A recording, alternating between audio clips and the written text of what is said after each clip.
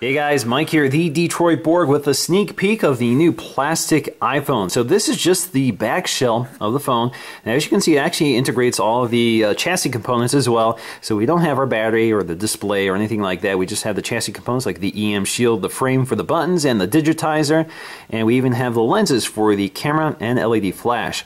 But let's go ahead and take a look at this design. So the interesting thing here is that we have an all plastic design as opposed to a metal or glass design as we've seen with other phones.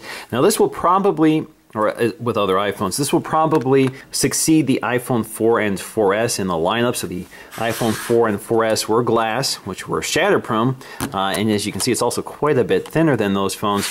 But this is gonna, when we get the iPhone 5S, we'll probably have the iPhone 5S, the iPhone 5, and then this phone. We're not sure what it's gonna be named at this point.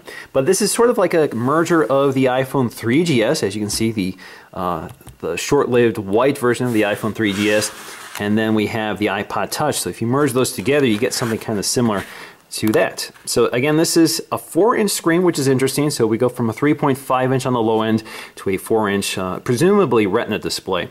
As you can see, it's similar in design, but not as thin as the iPod Touch. So you have similar ports here, such as your speaker grills, your lightning port. We do have those 2 screws at either end. We have our headphone jack, and of course, since this is a phone, we have our mouthpiece right next to it. Now, if we compare that to the iPhone 5, you can see it's kind of similar in overall thinness. It's not quite as thin. It's a little thicker. It's also a little wider than the iPhone 5, which is kind of hard to illustrate here. So let me see if I can situate this a little bit better.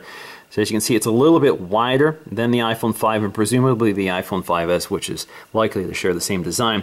So you can see down here again, headphone jack, our microphone, which is much larger here than that small microphone here. We have our lightning port and 2 screws, as well as those speaker grills here. So quite a few more of them here. Now, what you'll see here is that we're missing the buttons or cutouts for the buttons. So if you look inside, you'll see them. So we have that sort of volume cutout here. These are the volume buttons. They're kind of pill-shaped, very similar to the ones on the iPod Touch. We also have a cutout for the volume or the mute switch. Pretty much similar design, similar layout. Now the buttons themselves won't be metal, they'll be plastic and will be color coded to the body of the phone. Same with the sleep wake button up here. You can see right here it's also pill shaped. And if you look on the other side, you'll see the SIM tray, also with a hole indicating where the SIM tray will be. So the SIM tray will also be situated here, presumably also a nano SIM. Now on the back we'll see our iPhone logo with that new thinner font. So if you look at the fonts for the iPhone 5 and the new iPhone plastic edition, whatever you want to call this, you can see it's a little thinner font, probably to go along with the new iOS 7 aesthetic.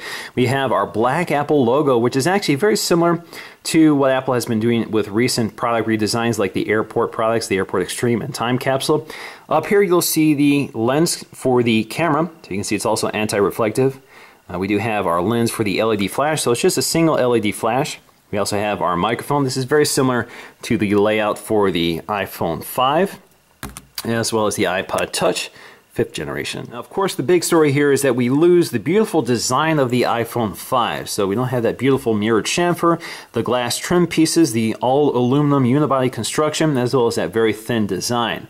So we have a pretty simple plastic shape, very glossy. It has a very nice form factor to it, just like the iPhone 5. Feels very comfortable to hold, a nice square edge to grab onto, and grip is not too small, so you can grab it off the table pretty comfortably, and it just handles very nicely. It's a very comfortable size, and it's a very nice quality plastic. So it's a pretty simple design. It's all unibody plastic. It's not like the old one, the 3G and 3GS, where you had the metal frame.